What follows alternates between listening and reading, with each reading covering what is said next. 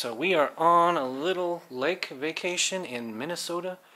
We're on Elysian, about 50-60 miles southwest of Minneapolis right now. So I thought I would fire up my radio, and I happen to have a little balcony here, so I just threw everything together. Looks like rain is coming in. Here's what I did. This house is amazing. This house was built for like mini guests. It has 9 bedrooms. And I'm going to do a virtual tour using a 360 camera. Anyway, it's getting dark. Sorry if the light's bad. I'm on my side of the house, the balcony. Take a look around. So, I threw my 88-foot H-Feds antenna and it's sagging. And I thought I could pull it tighter than I could. And I got to this point right here. I got to this point and I realized I don't have a way to pull it tighter. I'm a little afraid to tie it to that because I don't want that coming off. You know, this isn't my house or my rental. I just checked band conditions and they were terrible. I can't hear anyone out there even though it's a Sunday night. I thought somebody would be out there, but this is what I'm dealing with at the moment. So it's been a rough week for ham radio. It's Tuesday now. We've got this house for a week and the problem is it's been cloudy and rainy all week, so I haven't had a chance to set up very well. We had this pontoon boat that I was going to take the ham radio out and try to operate, but the boat is very terrible. It didn't have a cover over it, and it actually died on us in the middle of the lake. So we took it out to go fishing today, me and this one of my cousins, and we went out and we got about right there and it just died. We couldn't get it to start, so we just let it drift into the wind, and then we found a dock on the other side, an empty dock, and we landed there, and then we walked to the sidewalk and we called, and then they drove around and got us. And alright, so the pontoon's not worked. Okay, what I'm gonna do, I decided not to do that long wire from this because it's a little kludgy. I didn't want to come up here and tie to that and try and tighten it, you know, and pull real hard on that. I'm just gonna use this tower. I'm glad I brought this. I don't know how long this is, MFJ 1910. I don't like these very much really because they're so flimsy at the top, but it works well in this situation. I'm going to try to strap it to the side here and then just run a 29-foot pack antenna and see what happens.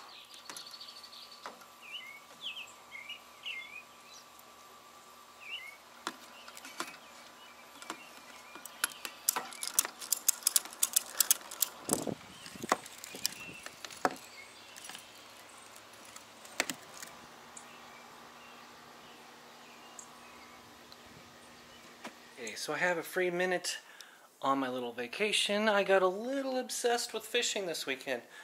I just caught a northern pike tonight for the first time ever off our dock over here. And it wasn't big, but I'm pretty proud of that.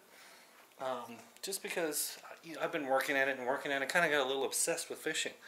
I've been trying all kinds of lures, but what's interesting about the Minnesota lake, because I grew up in Oklahoma and we had so little variety. Anyway, I got a little obsessed with fishing this weekend. Haven't done much radio. I just kind of like, oh, fishing. You know, it's so much like ham radio. Fishing is a lot like ham radio. Ham radio is like fishing, I should say. Alright, we're going to try to make a contact. The bands have been bad this week also. So I'm in my little room here. I thought I would sneak away and see what's up. Let's go to 40 meters and tune up. I've been a little disappointed with this MFJ 939 because it seems like 1.5 is very often the best you can get. Watch this. So I'm going to do, hold the key down on FM for a carrier.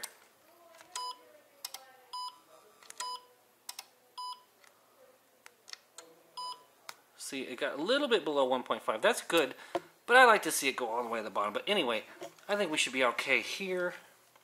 Let's see what happens. CQ, CQ, CQ. November 9, Yankee Oscar calling CQ, CQ, N9YO, CQ, CQ from Minnesota. So I've got my little paddle here, which I'm probably going to have to go to CW here in a second. Got my little notepad. And here's my radio station. Vertical pack antenna.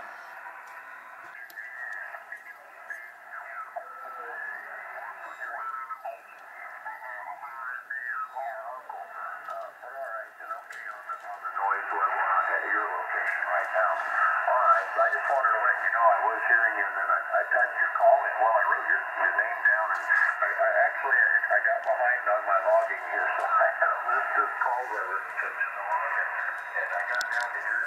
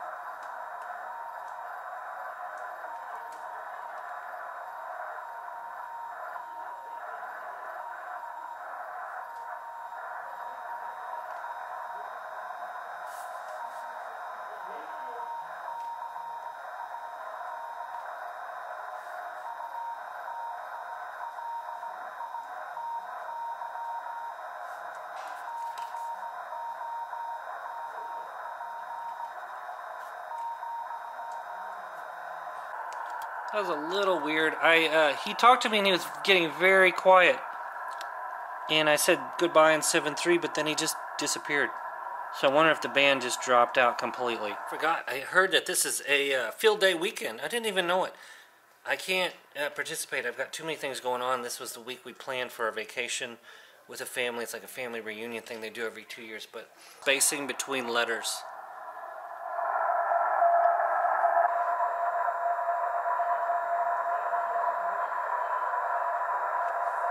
Terrible spacing between letters.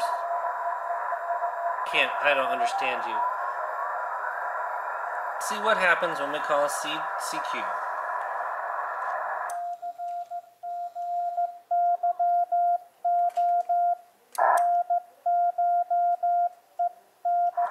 Okay, I think I'm going to call it a night. I'm going to charge up my battery, and I'm going to do a Parks on the Air tomorrow. And I had a real nice long QSO with this guy, and I'm pretty happy. You know, I made a contact. I wasn't trying that hard. I've been so busy this week. Let's do a POTA tomorrow, and we got to get all ready for that.